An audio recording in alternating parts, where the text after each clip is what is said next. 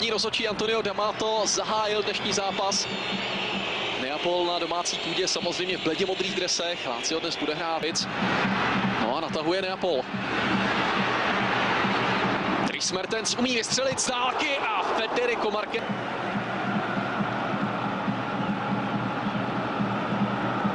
No a vidíte. Neapoli samozřejmě dobře vědí, čeho je Keita schopný a Lazio zná Driese Mertense, který znovu pálí. Na druhé straně u míče Ciro Immobile. Dobrá přihrávka na Keitu, který se dostal s nepříjemnou přihrávkou pro Parola, který měl málo času na to, aby zpracoval, a Insigne to zkouší. Tahle rána, tady ještě jednou ta rána Lorenza Insigneho. Navíc to netrefil srbský fotbalista úplně dobře. Tohle je Mertens, který byl jemně...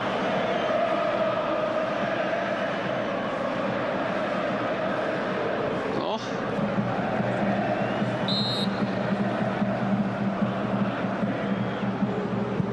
Mertens to opravdu zkusil a ten balón dal na své kolegy pravděpodobně ve zdi, protože ta teď... Napšík si nakonec vybral Elseira Hisaje. Dobrý balón na Zielinského, který přihrával na malé vápno, ještě se tam...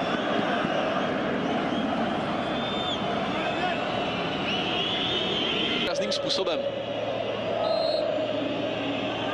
No, 45. minuta, to by pro hosty byl ideální čas, nakonec se podařilo. Iglia to zkusil z první. Lulič. Dobrá přihrávka na Immobileho, který je v úhlu, ale zkusil to. A Peperin.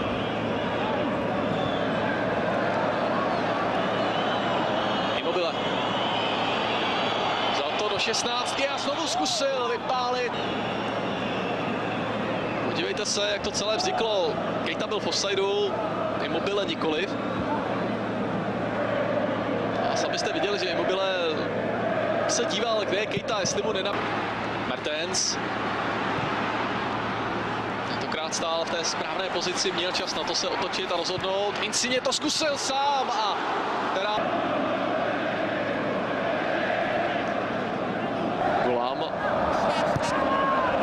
Hamšík si teď naběhl do prostoru, má to na pravou nohu, ale málo místa. Nakonec Hamšík přeci dokázal procedit balón obranou a stejně jako proti Bešiktaši se zapisuje mezi střelce. Potvrzuje, že patří v Itálii k nejlepším. Už to vypadalo, že prováhal ten správný moment, ale poradil si jak s Volisem, tak s Bastou. Federico Marquez se tak smutně otočil za míčem, budou muset tvořit.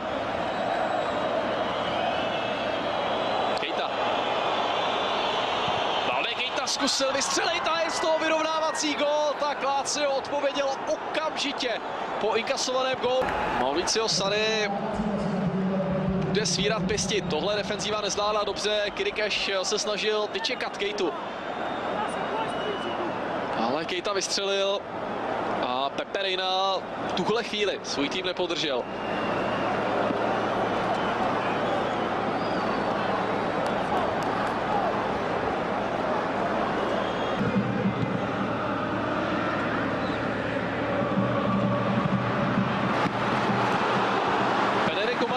Musel před bránou. Tahle rána sice nemířila mezi ty...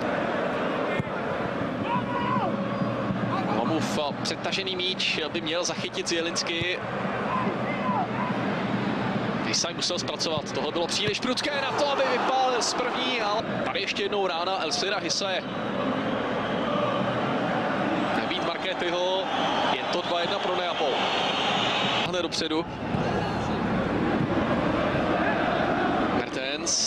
Kajchon výtečně to udělal, Insigne pálí mimo. Pozice na křídle by mu samozřejmě měla sedět mnohem více. Trčovaný pokus.